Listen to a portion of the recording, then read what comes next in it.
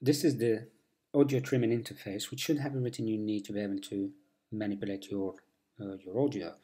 You can preview. You can start by previewing the song in this example by tapping the play or pause it. Another way to play the song is just by tapping on the blue playhead at this level where the dot is. So if I tap on it, it starts playing. I'll just pause it. If you can also scrub through the song quickly, by moving it, by moving the playhead.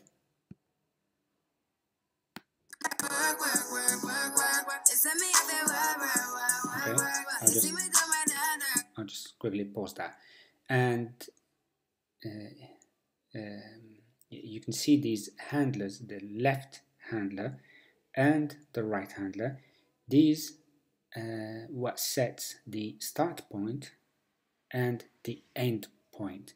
So you can also change them with your finger. Now notice when you select a handler, it turns red. Red is to denote that it's the handler being selected right now. So if I click on the R, you can see that it gets selected in red. Now go back to the left handler. As you change the left handler, notice the start point and the duration keep changing accordingly. Okay? Same thing with the right handler.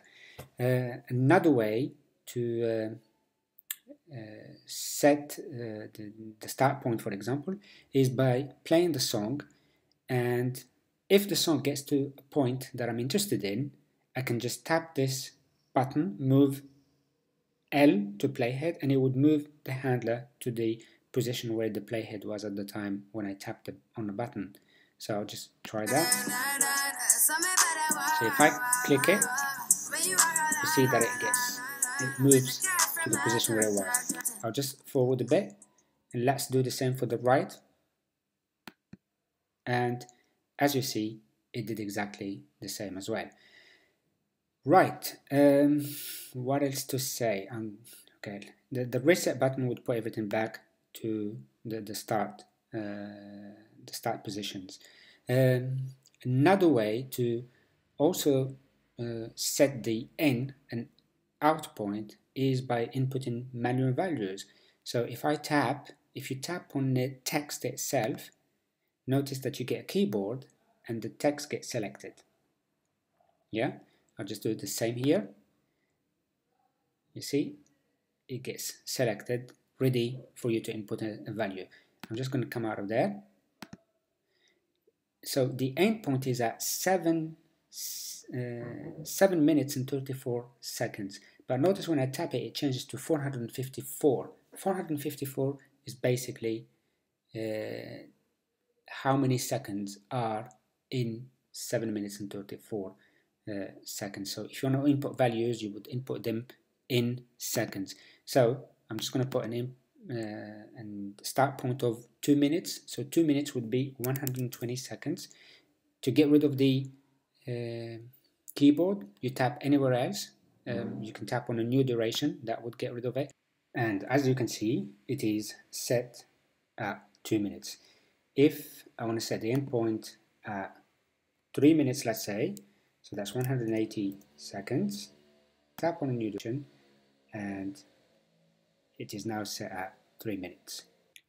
Okay, you can also have more control by sliding your finger from the bottom up to bring this control. Now, in this song of Rihanna, let's say we want to set a ringtone. Okay, I'll just put back the handler to around,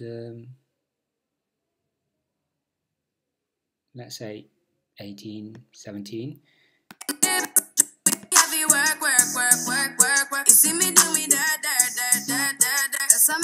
And the end point at around 34, I think, something around that. Okay, and let's play it.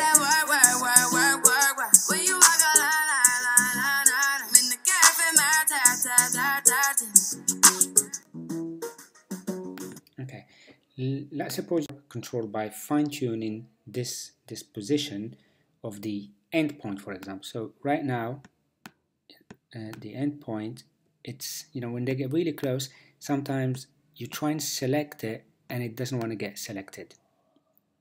So I'm trying to select the right one, but the left one keeps getting selected. Now this issue can arise. Now to avoid all of that, this controller at the bottom allows you to have more control. Now to be able to toggle your selection, you can tap on the right and the right one gets selected, on the left and the left one gets selected. So you got these arrows as well, which denote the right for selecting the right and the left arrow for selecting the left. Once you select, for example, the left arrow and you start sliding across, now you are controlling how it is moving. Okay? So I'll just put things back to 0 quickly to demonstrate. Now I select the left handler and start moving.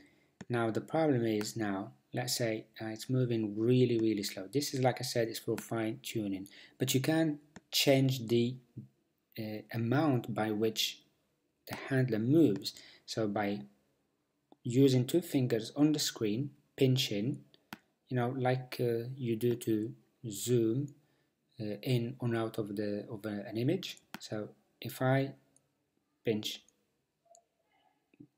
down, the smaller the amount, the bigger the distance. And as you can see, now the distance gets bigger. If I pump up the value, 100 means it will increment by milliseconds, by 1 millisecond at a time, as you can see. Now let's suppose you want to get to 40 and you want to be able to control around 40, so you can select and select out of it. So the amount that I wanted is 19.06, I think, and then using this,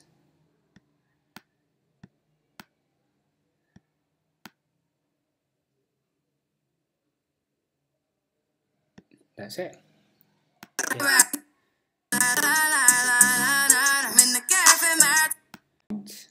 I want it at 34082. So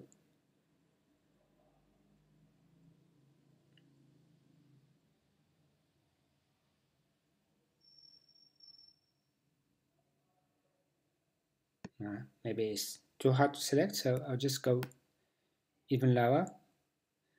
Now that should be, oh sorry, should just go higher, and now it should be easier. There you go, 34082. And if I play the song,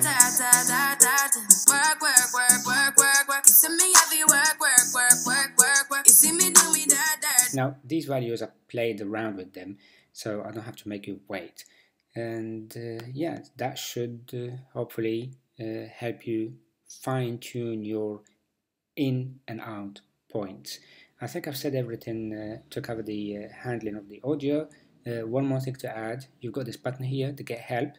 If you tap it, it will take you to this video on YouTube in case you need a refresher or something is not very clear for you. I hope you guys like this feature of Audicy. Thank you for watching, and bye for now.